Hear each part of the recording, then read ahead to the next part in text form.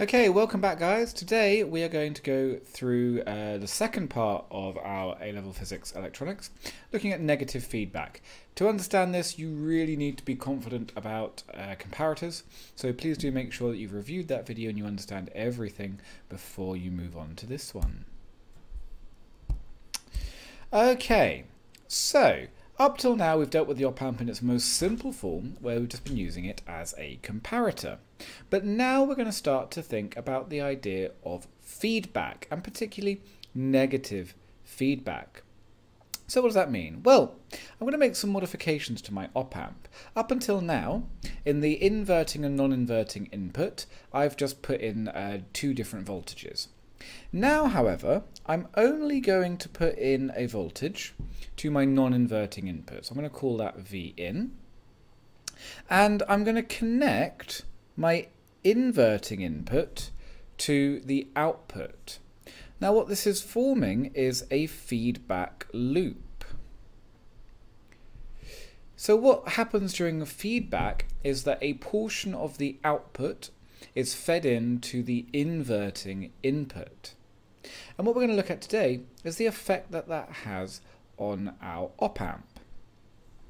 So to get started, we're going to think about a graph of voltage or potential difference against time. And I want you to imagine that I'm just going to put a level along here. That's not a very easy to see colour, is it? Let's pick a different colour. I'm going to put a level along here that will be V in. So the potential of V in, for now, we're going to make constant. It's a straight line. Now I know that if you go back to our original approximations, we said, or assumptions, we said that an op-amp has infinite gain and infinite slew rate. But I want you to just relax that a little bit in your head and assume that we're dealing in the real world and that this op-amp will take a finite amount of time. It might be a very, very small amount of time, but it doesn't actually change its output instantaneously. The slew rate's not really instantaneous. So what will happen when I switch on this whole device? Well, presumably the output will start at 0 volts because when it's switched off it is giving out 0. So what will happen? Well, I've got V in going into the non-inverting input over here, and I have 0 as my output. So I'm putting, let me just change to a more obvious pen. So V non-inverting will be some positive number, which is my voltage going in. V non-inverting is my output, and I'm assuming that my output starts at 0. So with all those things in our head, we can say that V out will start here, but because this term is positive, it will start to climb, and it will rise.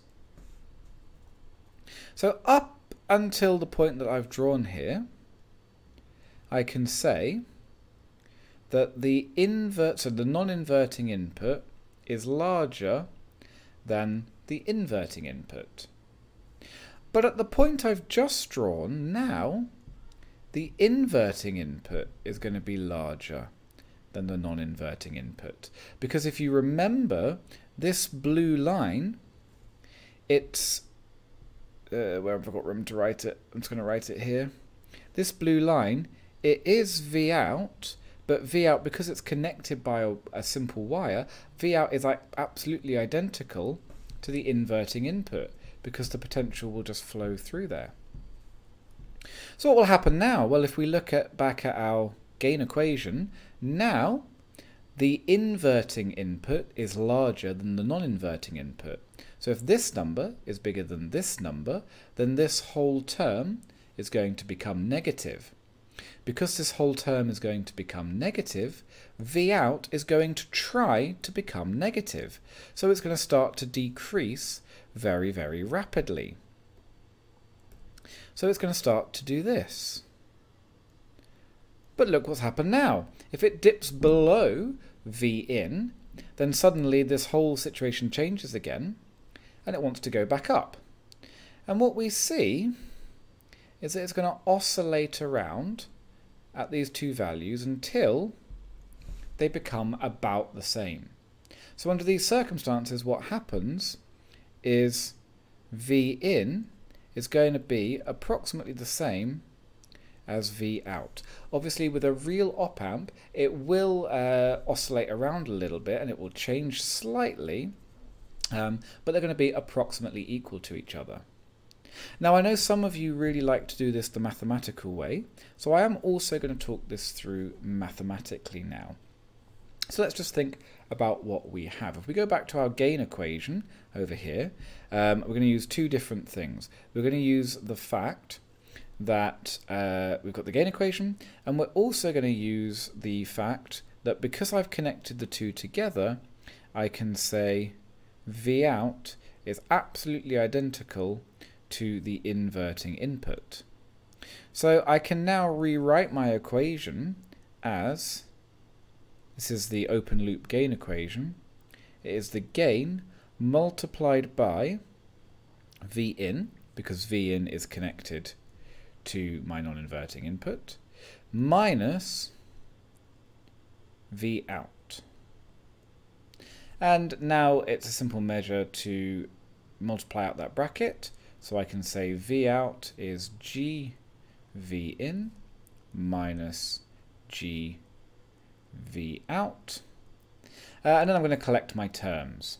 So I'm going to get G V in is equal to V out plus G V out. V in is equal to V out lots of 1 plus my gain. G V in. And now to get the gain equation, remember we said that in general the gain equation for anything is V out over V in. So I can say V out divided by V in is equal to gain over 1 plus the gain. Now, the gain is approximately infinity. We said what's one of our assumptions, so we assume the gain is massive. So a massive number divided by 1 plus a massive number is about the same as saying a massive number divided by a massive number. If G is huge, adding 1 to it doesn't change it. So we can say that's equal to 1, approximately equal to 1 at any rate. So what I've got here is a device where whatever I put in is going to give me exactly the same output. Now, that might not sound useful, but remember one of the features of an op-amp is it can supply quite a lot of current. So a classic example here might be if I have a microphone that produces a reasonable voltage but tiny current, so it doesn't have much power, I can use an op-amp to increase that. Because the op-amp can give us the same voltage but with a much higher power. So that's an introduction to feedback. In the next section we're going to look at a way we can extend this a little bit and talk about what happens when this feedback loop becomes a little bit more complicated.